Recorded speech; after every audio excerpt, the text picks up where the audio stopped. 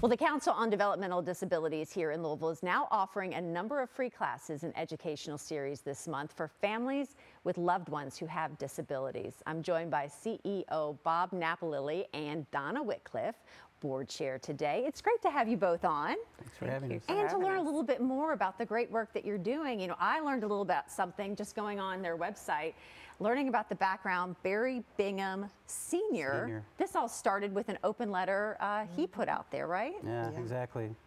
7 years ago, the council was founded when social justice was just coming to the forefront. So things have changed in 7 years, but there's still a lot of work to be done. And that's why it's so important to educate the public and advocate for these individuals. And that's the type of work that we do. So, for example, education, which will be part of the educational series that we're putting on, will entail guardianship, for example.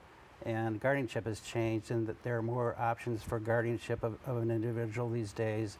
No one wants to take away somebody's rights, so there's options for doing that. So a person can maintain some of their rights as an individual, but the council serves both children and adults from birth through the lifespan in any number of ways. And so, you know, that'll be part of the education series that we're putting on. Yeah. Advocacy is so important because even though it's changed in 70 years, there's still a lot of work to be done.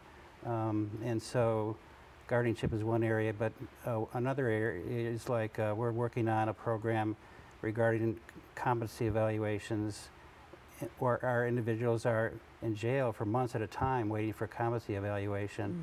So there's a committee in Frankfurt that's working on this, and that's a huge issue for us as well.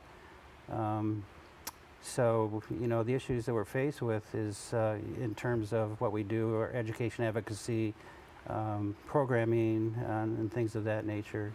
So that's why it's so important. And this education series will focus on those needs. And they also tie into our equity program that we're working on as well. So our individuals are oftentimes marginalized, discriminated against in the workplace, and even institutionalized. There's still hundreds of people still residing in institutions across the country. And there's some work to be done there. They'd rather be living out in the community like the rest of us. And Donna, you're the board chair.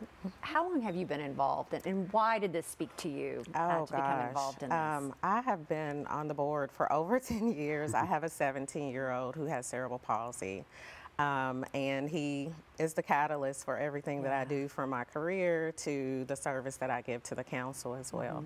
And why do you think that there's a need for the types of services they offer? Where did you personally, with your son, kind of feel the gaps of, wait a minute, nobody's helping me with this, and right? And then you kind of stumble into things and you're realizing we have to create something, or this needs to be done to kind of address this need where this isn't being fulfilled. Oh, absolutely. So I will tell you, we were very fortunate to have individuals that gave us information about services available, but there are so many families who do not get this information. So one of the things that we're doing with our equity program is we're taking our services to the West End. That has been a significantly underserved area when it comes to understanding services available to support them and their families. And that's where some of these workshops, the ones that are coming up here in January, they're all going to be held at Shawnee, right? Yes, yes. Yes. It's going to be wonderful. And we're excited about that. What can people expect at those? What can they, do they need to bring anything or sign up ahead of time, or what information do they need to know? They don't need to, they can just show up. We do have registration. They can call the council office and register if they like, but they can just show up. And so it's no charge. There's no charge for these services, but they're really important as far as what the community and the families can expect when they're transitioning from school, because too often when there's no more free, appropriate public education going on in the community, there's really a lack of services and funding support systems out there. So it's important to learn about some of these things like guardianship, Social Security, Kentucky waiver programs, so that they're aware of the funding supports needed in order to be successful in the community. Well, thank you both so much for stopping by. We have the information about the 2 upcoming educational series coming up. For more information, just go to their website. There on your screen, what is the website? I want to make sure I say the correct, the council, the-council.org. .org, right. Let me get that one right there. So go there for more information about their upcoming educational series.